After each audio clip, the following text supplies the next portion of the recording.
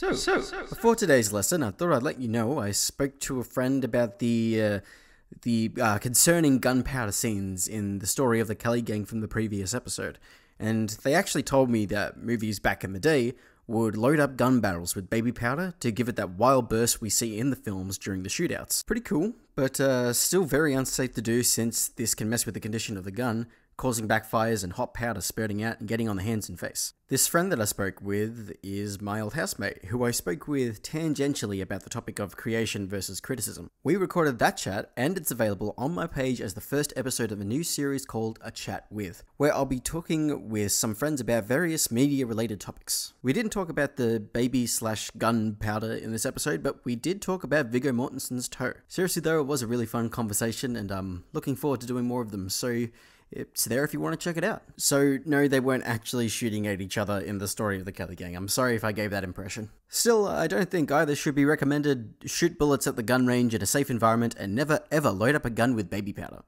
This has been Gun Safety with an Australian who has never shot a gun in his life.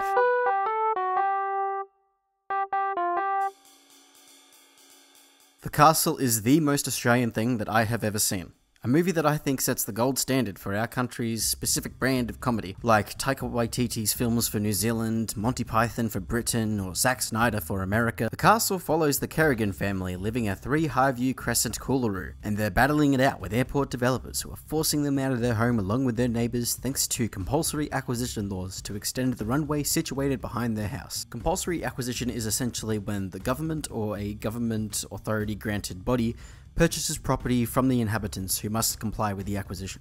The inhabitants and anyone else affected are expected to be compensated, and the amount offered can vary. Sometimes though this can be challenged, and the amount offered can be further negotiated or exemptions can be allowed, as we see in action with this film. Using the tried and true Aussie method of get stuffed, patriarch Darryl Kerrigan, played by Michael Keaton, mounts a legal defence to keep his and his family's beloved home. The title plays off the old adage of a man's house is his castle, the sanctuary of the Aussie battler, their pride and joy, the Australian dream. Darryl values the little things, strange knickknacks of life, obscure little tchotchkes like paddle boat rollers. The absolute best of the best are kept on display in his pool room, a museum of his life. He finds meaning in anything and everything, the great and the small. He's a bogan hipster. Since you're watching my content and you've listened to me talk, I'm assuming you know what a hipster is. But a bogan is essentially an Australian redneck. Well, I mean, yeah, pretty much. The film was written by members of Working Dog Productions, a Melbourne-based TV and film production company. You may recognise names like Tom Gleisner, Jane Kennedy, comedians who were there around when ABC was still funny. The crew were well known for satirising elements of Australian culture before with their show Frontline, which made fun of Australian news programs. This was their first go at film, but they had plenty of TV programs under their belt before this. This is one of only 3 movies that Working Dog Productions has made. Was it that successful yet sincere depiction of Australian working class culture that they wanted it to be? Well, first let's have a look at the film's setup. The Castle was released in the year of my birth, 1997, and it was filmed on a budget of $750,000 on location in my backyard. Legitimately, I live just a few k's from Brunswick, Essendon Fields and Strathmore, where the film was shot over the course of 11 to 12 days. They also filmed in Canberra for the high court scenes, and of course, who can forget the serene serenity of Bonnie Doon, which makes a glorious appearance as the Kerrigans' holiday home getaway. Having less than a fortnight of filming really shows on the production side of things. Angles and motions are pretty amateur and stock standard, just put in the most practical, make sure they can see what's going on sort of framing. But this actually kind of aids the film's working class atmosphere, very DIY and personal. Where this movie truly excels though is the acting and dialogue. It comes across so off the cuff, stream of consciousness, in the moment, with every actor cast perfectly for their role. Keaton as Darryl and Charles Tingwell as Kerrigan's barrister Lawrence Hamill in particular.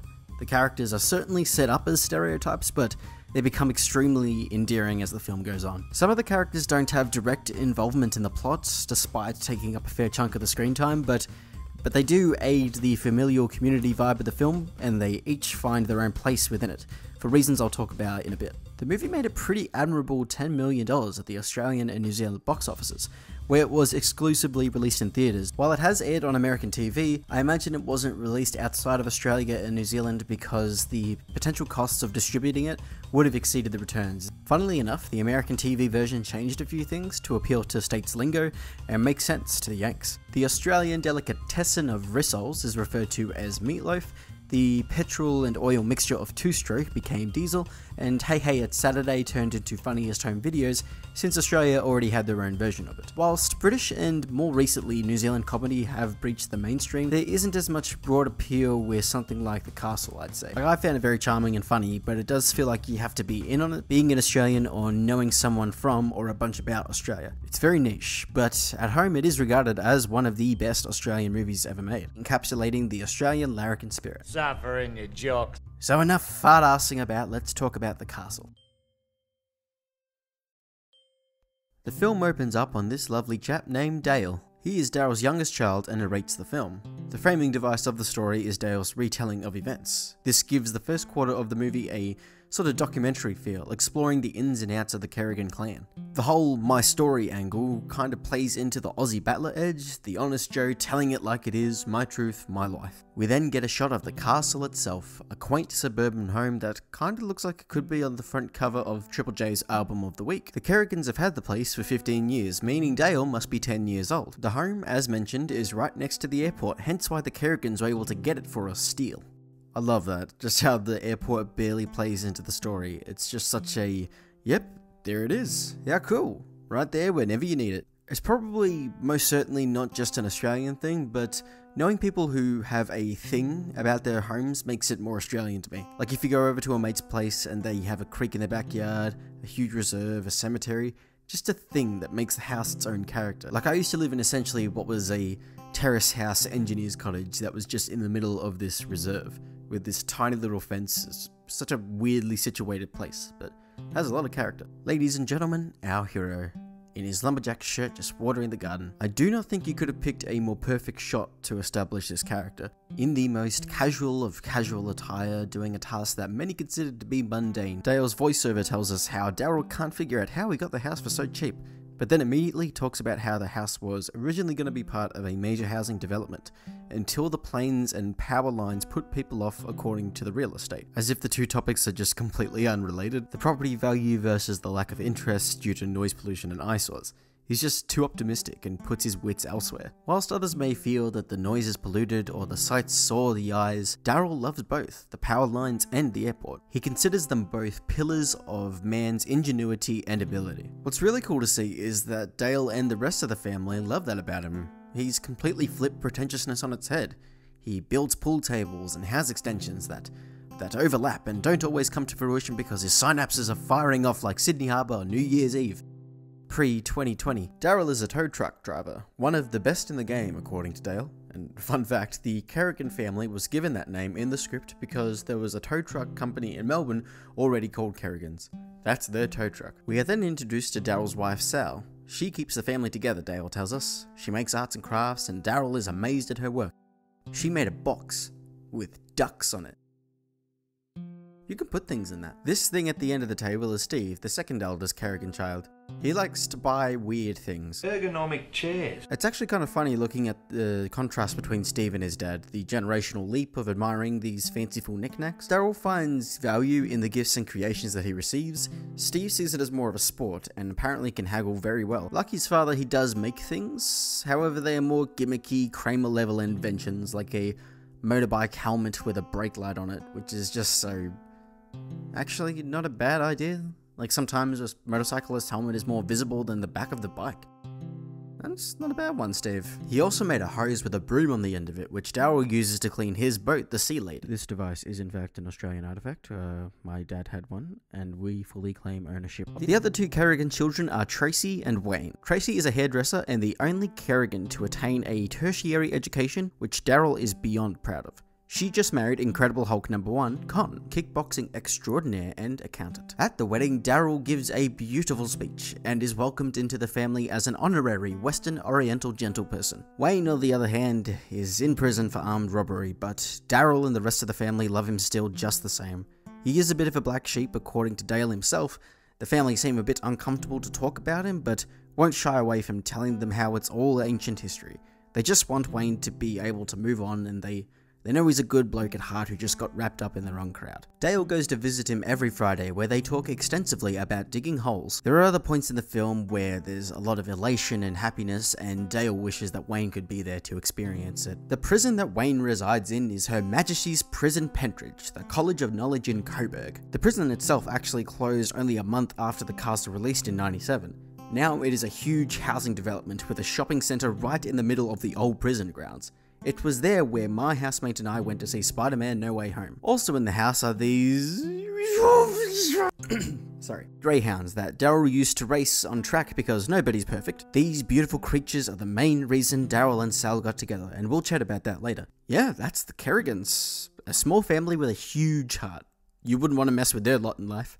Unless you're a government-sanctioned airport development authority. The inciting incident, or at least the inciting inciter, is this skeevy dude dropping by the house one day, telling Darryl he's doing a sort of routine valuation of the land, but doesn't give him the full picture around the visit. However, Darryl is an honest man, and unfortunately it was pretty easy for this bold Judas to take advantage of him in this situation. The rotund man with the shiny head asks about different assets around the property, and recognizes very quickly the airport runway's close proximity to the house, which does factor into the valuation. I can imagine this guy would go back to the developers like, yeah, it is that close to the house. We can drop the offer a couple thousand. He then squeezes out of Darryl that the soil is full of lead using master manipulations. What do you know about lead? So yeah, essentially he is just here to give an estimate to the developers so they can kick them out accurately.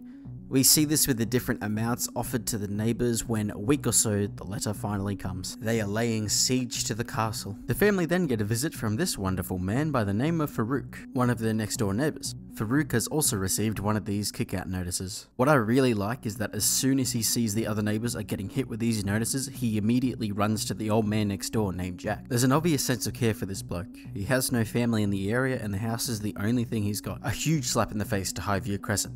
And so Darryl marches down to Moreland City Council to tell the desk clerk, nah. I had absolutely no idea that this building was used for anything else beyond graffiti canvas. Unfortunately, it doesn't go Darryl's way. The desk clerk pretends to relate to Darryl, but he just asks her to give it to him straight. I love Darryl's recourse as just, it's my house, my home.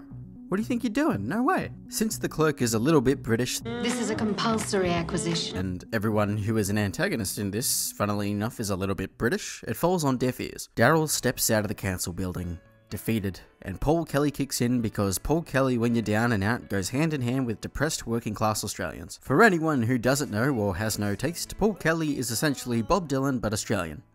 And better. Kelly wrote the best Christmas song of all time and is well respected within Australian music history. Darryl then goes for a walk down the street with his floof. The dogs disappear after the next shot. I hope he didn't leave them in the car, otherwise he has been thoroughly character assassinated. I know this is kind of an argument for adaptation, but it feels like there should be more than 3 signs for cigarettes on Sydney Road. Darryl turns to Plan B.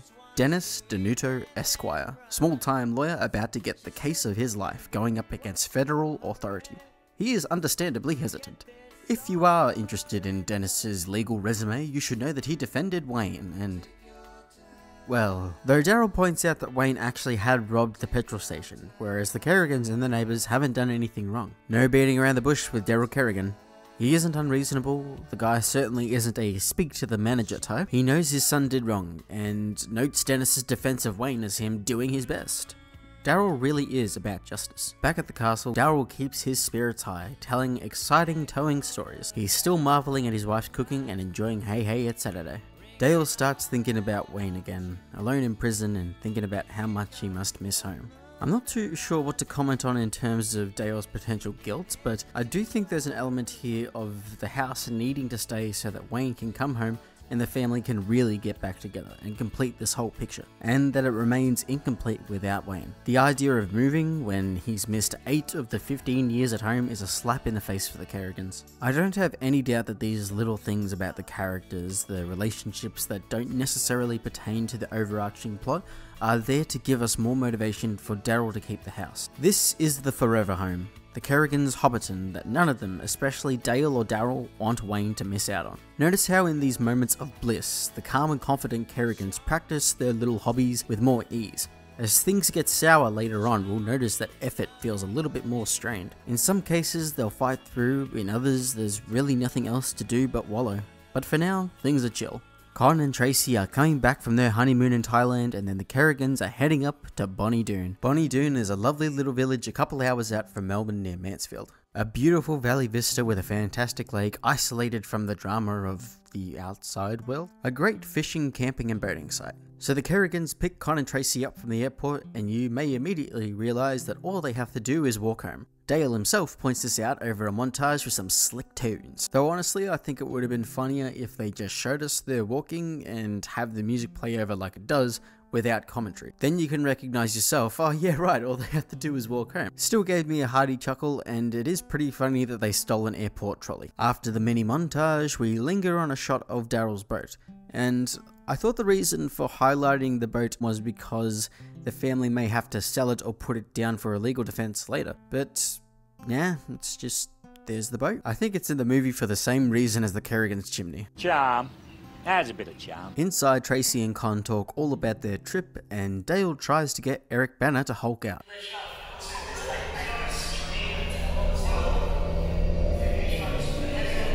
Trace and Con then share some presents with the fam. Darryl gets a samurai sword letter opener that goes straight to the pool room. Sal gets a genuine Rolex that they got off the beach in Thailand for $15. Hey, maybe they have Steve's amazing haggle abilities. Decades passed, and now it is time for Doon. We get the first musical number of the film. We're going to Doon. The Kerrigans have a beautiful holiday home built by Darryl with a fantastic view of the power lines. Darryl tells Dale he reckons they're the luckiest family in the world. You gotta love this man's optimism, even when the house is on the line. Truly, it does remind me of the Australian method of getting something done. Declaring victory on step 1. The next morning, the sea lady shows us its remarkable ability to be silent when not in frame. Darryl, Dale and Steve go fishing while Tracy bleaches Sal's hair. The house is on everyone's mind, but they're trying not to let it kill the vibe. Cut to Eric Bana. This dog seems to be able to sense some ugly green-eyed monster within him. Notice when we see Steve rock up from having collected a chicken coop from an undisclosed location, we see that his motorcycle helmet has the headlight on the back of it. The castle officially does continuity better than Disney Star Wars. So based on the importance of the Doon holiday house shown within this sequence, part of me thought there'd be something about the Kerrigans losing the case at the end of the film, and that they'd have to move out to Doon, or that the airport would get desperate and burn the house down so they get forced to move. I'm a very glass half full kind of guy. As it stands, this is more a reprieve for the characters, this whole sequence, more of a calm before the storm, but we still get plenty of character work, like when Darryl has a moment where he admits to Sal he wishes that Wayne could be there, and that Darryl could have done better. This is a pretty heavy moment, but it's treated with some kind of casual realism that I very much appreciated.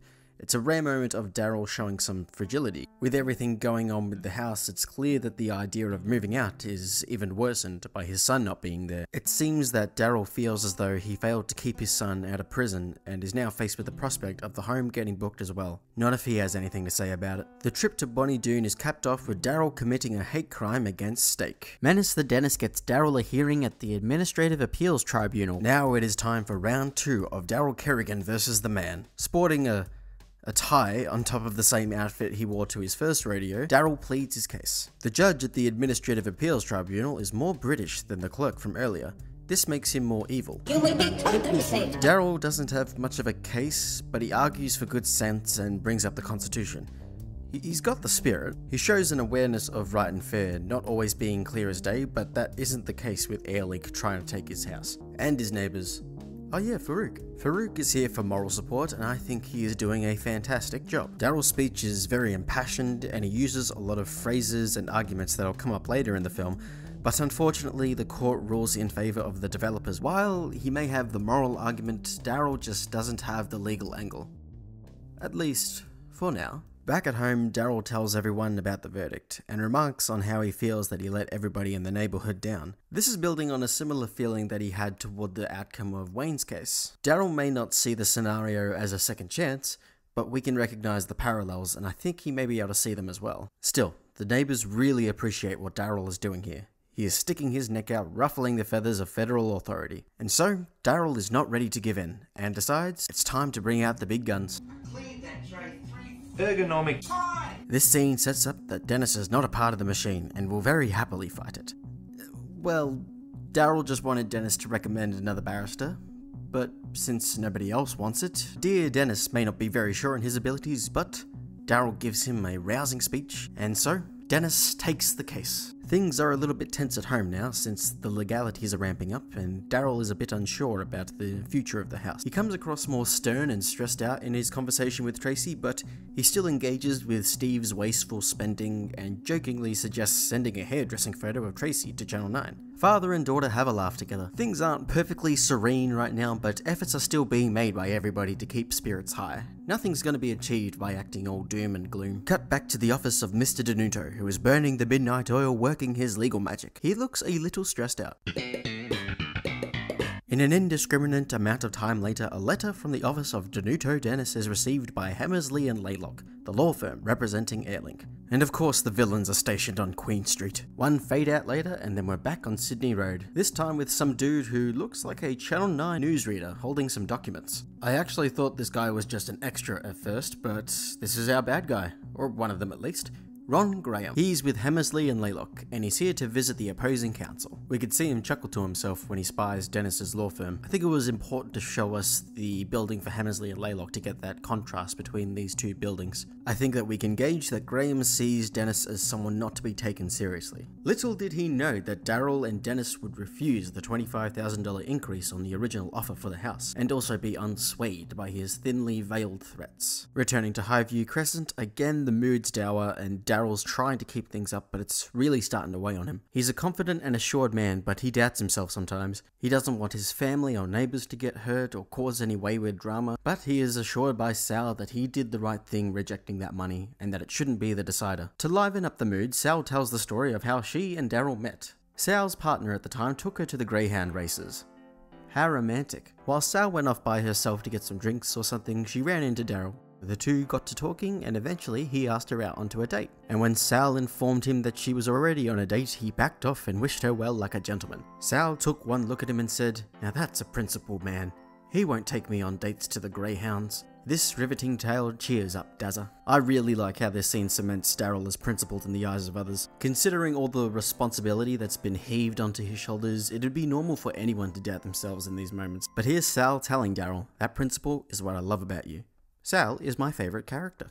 With a knock at the door, we begin the best scene in the film. Guy Fieri, but make it Australian, threatens Darryl on behalf of Airlink. Corruption, intimidation. This just got a lot more spicy. Darryl's having none of it, but the other Guy Fieri tries to strong-arm him. Steve is armed too. I just love how this goes from 2 to 11 in intensity. Straight after, we have a lovely story of Darryl and Sal's first meeting. We have Darryl and Son dealing with hired thugs at the door. Darryl looks like he's bonnied in his dunes. They send the wannabe Chopper Reed on his way. Darryl gets upset with Steve because he said no more guns in the house after Wayne. But quickly the conversation turns into he and Steve's whole thing. Yeah. How much? Some monies. What were they asking? More than that. You little ripper. Later that night, Thug McThugson throws a rock into Steve's car, waking the peacefully sleeping family. Since Darryl knows justice, he swears vengeance. He and Steve roll up to the mansion of one of the Airlink pricks in Toorak for a covert get-stuffed operation. After a brief altercation at the intercom where Darryl tells his son that calmness is the way, they pull the mansion's gate down with their tow truck. An eye for an eye, a fancy iron gate for a windshield. Justice. The next morning, a federal officer of the law rocks up and asks Darryl if he's seen any iron gates running about. At first, it seems like he's done for, but Officer Mick and Darryl go way back. Mick's just there to warn Darryl that these Airlink guys are serious, and he's better off fighting this matter in court. Considering the Kerrigans have been here for 15 years, there's a huge community vibe to the neighbourhood, and Wayne's had a run-in with the law, it makes sense that they know this officer by name. Maybe Mick even said, "I'll go speak with the suspect," when he was debriefed about the complaint. He has a keen awareness of the situation and seems to be looking out for Darryl more than anything. Mick tells Darryl to hide the unfortunately timed new purchase of the lovely iron gates at the front of his house, just so the recently bereaved of Gates Toorak man in the mansion doesn't get jealous. Next scene is a strategy meeting with all the neighbourhood. Darryl, Jack, Farouk and Yvonne. Turns out the thug from last night has been making the rounds. Farouk used the man's bigotry against him. My friend come to your house, put bomb under your car and blow your ergonomic guy. Get scared and leave. I don't really have friends like this, but you know I'm Arab and people think all Arab have bomb. Exposing the inherent prejudice of criminals hired to intimidate innocent people. Hillview Crescent forms some kind of fellowship squad, and Dennis represents them all in federal court. All he has to do is prove the actions of Airlink have been unconstitutional. I'm thinking threats, damage to property, intimidation, yada yada yada, crime are all pretty unconstitutional, but considering the nature of Australia's constitution relates to the parameters of local, state, federal and the accompanying judicial laws, we won't be looking at how this action infringes on rights and freedoms, more how it breaks the law itself. Sounds easy enough. Bring it on, Dennis. All right.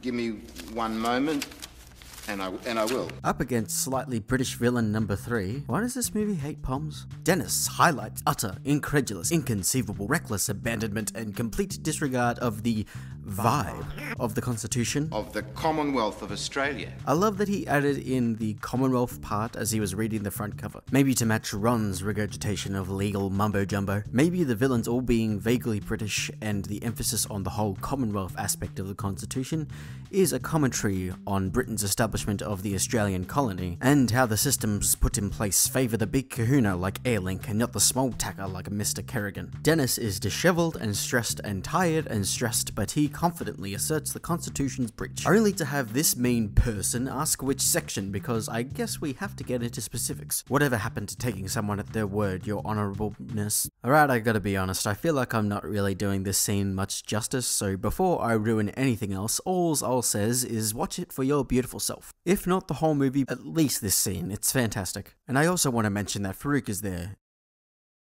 Also, I will say that the Eddie Mabo case gets mentioned in Dennis's speech as well, and it's a very interesting case that I'd recommend everyone have a look at. It's about the recognition of Indigenous land rights prior to colonisation, and it takes a look at a different angle of this same principle looked at in The Castle, albeit in a very different context. During the proceedings, an adjournment is called. On the topic of little character things getting reincorporated despite not relating to the overall plot, at the start of the film, Wayne gifted Darryl an ashtray despite him saying he doesn't smoke. Now at the courthouse, Darryl lights up some death sticks during the adjournment. Either Darryl's been fibbing us this whole time and this is something he does in private, or the stress has gotten too high for the case and he's picked up smoking. Those Airlink assholes are chipping away at his purity. Thankfully, this is the only blight on his character.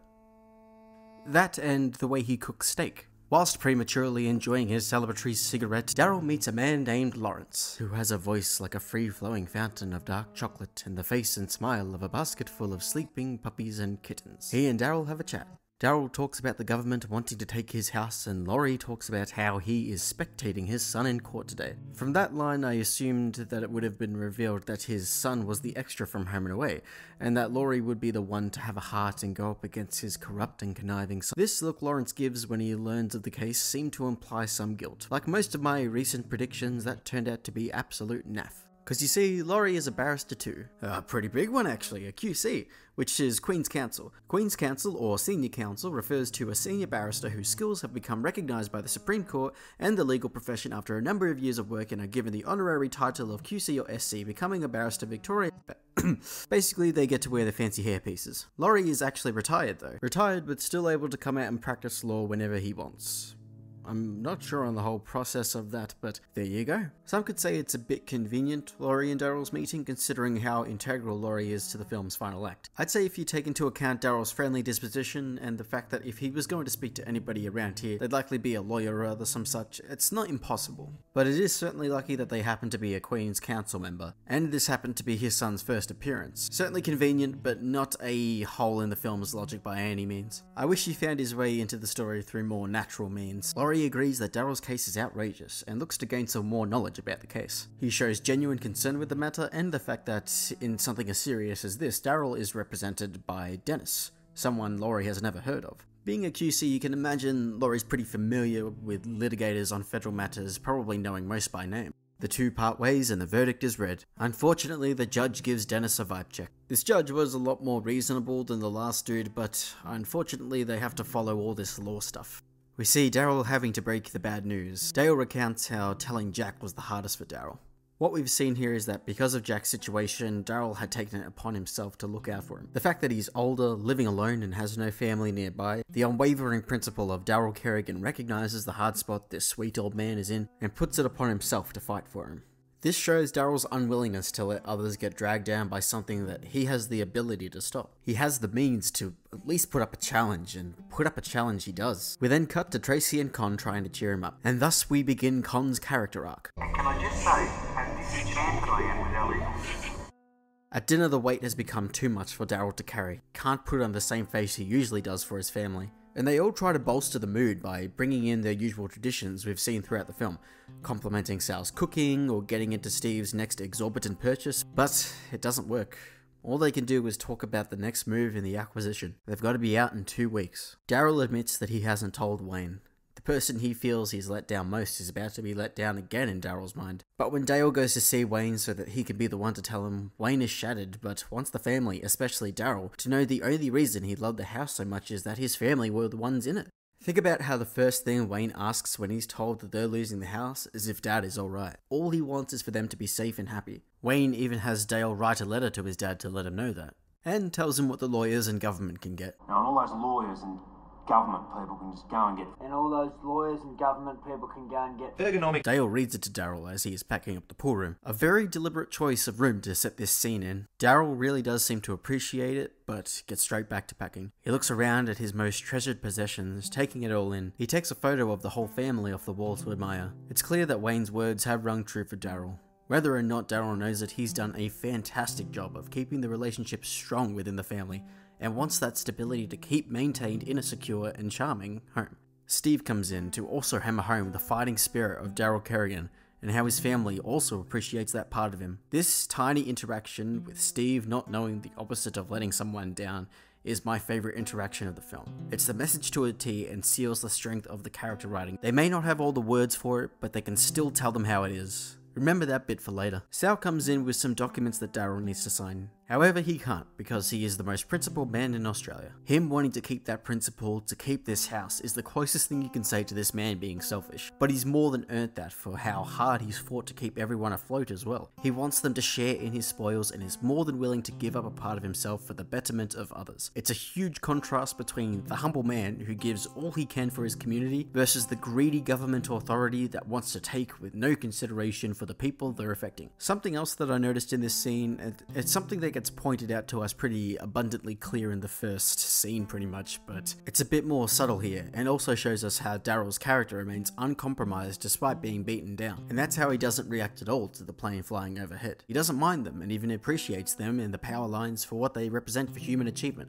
I find it interesting in that you could see the airport wanting to expand and take Darryl's home is an example of how the human achievement is being used against him. Multiple times he and Dennis get told this is a huge operation you're interfering with, but his response is always, if you're gonna expend your grand achievement, that's fantastic, but don't mess with what I've been able to achieve.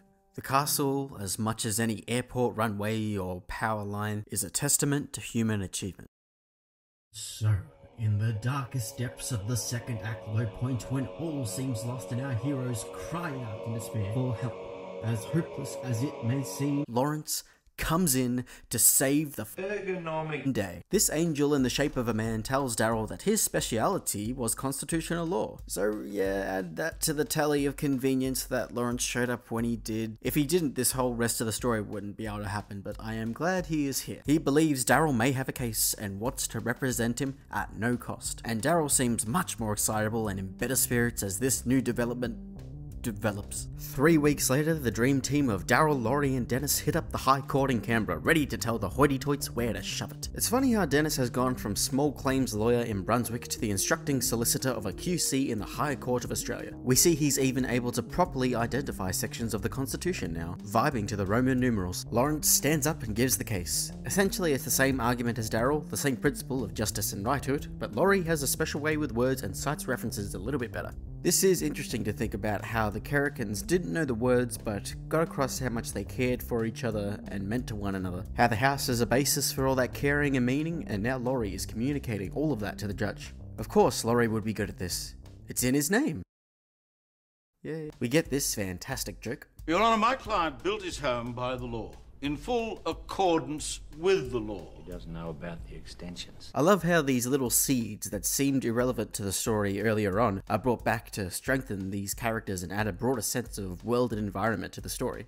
Good stuff. The lawyers representing the flying machines are led by another mean, sort of British person. Now I must say this rampant bigotry on the part of the castle is a bit distracting, but I think I read a crikey article that says we're allowed to be racist to Britain. Now Dimwit says a mean thing that I don't think would fly in a court case. Dwelling, or as it might more accurately be called, eyesore. What are you calling an eyesore? It's called a home, you dickhead. To be fair, I don't think that Darryl's outburst would as well, but not only is this poor form, but I don't know how a lawyer of this man's esteem, I assume he has esteem due to his complete lack of it, would be called into question, maybe even contempt for trying to misdirect the case and colour the judge's verdict with irrelevant information. Irrelevant and inflammatory. I'm not a legal man, so I could be dead wrong, but I don't know if the court would be okay with this. They do tell both of them off and call an adjournment, but would more follow on from this? Comment below if you're more smarter than me. In the adjournment, Darryl comments on the hoity-toitness of the hoity-toit. He recognises these snooty pricks are unable to look past the railing on their ivory towers to see the value the Kerrigans put in the small things. This leads to Darryl uttering a phrase we heard earlier. It's not a house, it's a home. Laurie takes note of that and uses those words verbatim, minus the swearing, in his closing statement. Despite being the one to communicate things better, Laurie uses Darryl's words because that's the entire argument. The emotional opening statement header to the page of the argument that a legal case would be robotic and not nearly as persuasive without. The laws have been quoted, interpreted, and justifiably applied by Laurie, but we need to include why we have this in the first place. We have decided in our laws to recognise on just terms. It's not just a criteria sheet that manifested in nature. Humans built this idea. This law to make sure no one gets treated unfairly. Well, maybe that's up for debate, but that's at least what it should be, right? Otherwise, what separates us from an unthinking, survival instinct-only parasite? This is the minutiae of have a heart, be fair, and Laurie argues it with precision. And, okay, a couple things as well. Sorry to ruin the mood, this isn't necessarily a criticism, just an observation. I thought that at some point in the court case they'd bring up the fact that Airlink valuated the property under deceptive circumstances and that they threatened the family twice and damaged their property. Honestly, I think it would have helped their case. Perhaps it was because of the lack of evidence, but I still would have liked to have some acknowledgement of Airlink's more obvious shifty behaviour. The focus of the case was of course the matter of just terms. But still, it would have been cool to see that story beat pay off in another way beyond isolated drama and comedy. To see the hoity-toities on the other side act all, oh, well, we had no idea that that was going on. You know, they don't think about all this terrible stuff that they're hiring other people to do. Instead, the focus, like I said, is on the just terms thing, and they pull that off really well. I was actually thinking about how cool this would be as a stage play, like a sort of minimal set thing that, involves all of these situations and has some really cool set pieces that expand on the lore of the castle. Well, the lore and the lore. I know we're all sick of recreating things in different formats, like kind of remakes of classic animated movies and live action, that sort of thing, but they can always be done well, so I could definitely see that happening with a stage play of the castle. So yeah. Rights holders, if you're listening, it's my idea, but you may steal it. And so, by the court's decree, the airport can go and get stuffed. We won. We what? You little ripper! Darryl is elated. I have never been happier to see someone smile. And Dennis thinks about how good this is going to look on his CV. Darryl makes peace with QC Dimwit. Oh, hey, bad luck. The case gets national attention on the news. Darryl throws a huge party inviting all of the amazing characters that we've met along the way. Con completes his character arc.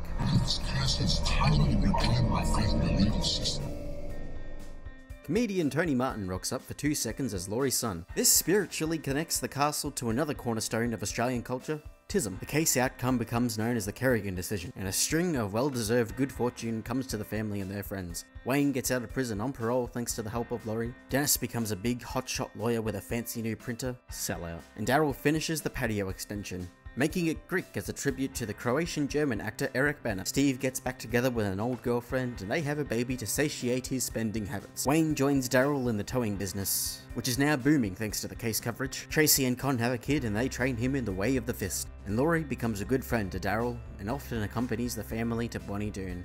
Dale says goodbye. Bye, Dale. And the credits roll. That was The Castle. The Castle is a high bar to set for this series. Funny, charming, heartfelt. As we'll see in future episodes of Australia in Film, small fry character comedies set in the Melbourne suburbs have been one of the main exports of Australian media, and The Castle certainly helped popularise that. Sure, we had Home and Away before it, but Nothing to quite this acclaim and recognition for being so unique to Australian characteristics. A pure passion project that would be the accompanying picture to a dictionary definition to slice of life. This story puts an Aussie spin on the classic underdog tale. And while not every story thread feels like it contributes to the central conflict, it certainly helps to give layers to the character and humble world of the Kerrigans. And what fantastic characters they are, and perfectly cast, especially Michael Caton as Darryl, Bud Tingwell as Lawrence, Anne Tenney as Sal, Costas Kilias as Farouk, and Tyrio Mora, I hope I'm saying that right, as Dennis. Very believable and very natural performances. The legal stuff may be a bit simplified, but is consistent as far as I can tell. The production could have been resourced from each member of cast and crew and their relatives for all I know, such as the real-life Kerrigan's tow truck. But like their simplistic camera work, it only adds to the DIY blue-collar feel. If it works, it works. As for the comedy, it's hard to say what makes it so Australian. Probably the much celebrated working class element to Australia's culture, which other countries like Britain and America have also celebrated in comedies and dramas, but I think it's the sort of absurd collage of references to Aussie bogan culture that skin this internationally relatable story. And how these charming little humorous elements give flavour to our characters, from Steve's crazy inventions to Darryl's cherished items in the pool room. Something you can piss yourself laughing along with. It's seriously hard to tell where the quotes end and the actual Aussie lingo begins. That's going straight to the pool room. How's the serenity? Tell him he's dreaming. Suffy in your jocks. It's like an archaeological dig. So, yeah, that's why the castle is so beloved in Australia. Fan service. Of the two films I've seen so far, The Castle is the best Australian movie ever made, followed closely by The Story of the Kelly Gang. Yeah, it was a good idea to do the Australian movie considered best at number 2, hey? This one feels like it should have been the finale, but I really wanted to talk about it. I really enjoyed watching this movie, so I'll try to find something really bad for the next episode to have a bit of fun. We've done the 1910s, we've done the 90s, we've got a lot of decades in between, and also the 2000s, 2010s, 2020s, who knows? Have a look at my semi-ranked list on Letterboxd that's catalogued all the movies I've watched so far. Yes, all 2 of them. Check out episode 1 of this series, The Story of the Kelly Gang, below, and stay tuned for the next one. Plus some more videos about other stuff on the way. We'll see you then. I'll miss you.